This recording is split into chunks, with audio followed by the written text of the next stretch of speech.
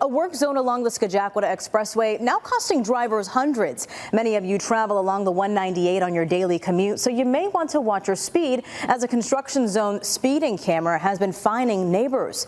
Now, the over 3-mile corridor, which connects the I-190 to Route 33, is a 30-mile-per-hour zone.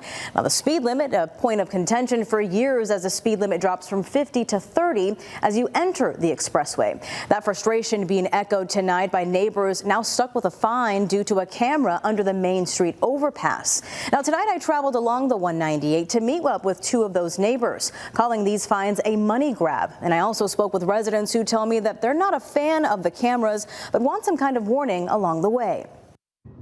Driving down the 198, you may have noticed construction in the area, maybe even a speed camera or two. I got 2 tickets in 1 week. Buffalo resident Patrick Freeman tells me driving down the 198 requires a quick change in speed from 50 miles per hour to 30 miles per hour. It turns very quickly to 30 miles an hour where you have to slow down.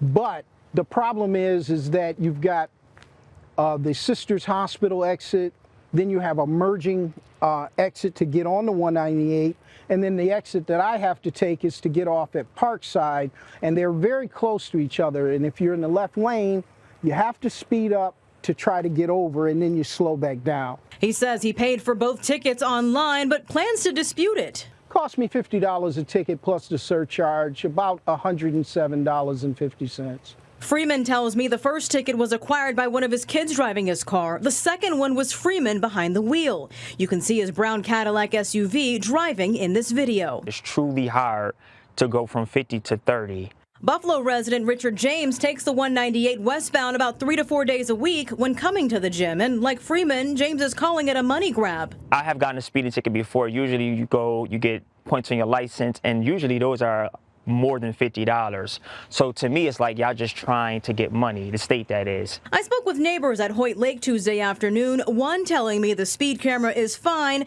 but a warning sign would be nice. I feel like you should transition down in speed from 50 to 45, then 30, or have what Audrey was saying, like with the warning sign, so at least people know that the speed's going down and something like that. I think it definitely poses certain risks, especially like if you're going 55 or 50 and then it goes like drastically to 30, realistically to not get a ticket, you would have to really be slamming on your brakes, and I think that poses risks to drivers behind you. And as a former police officer, Freeman adds that having the speed camera takes away the compassion that a good law enforcement officer does when enforcing the law. And that includes vehicle and traffic laws or penal law.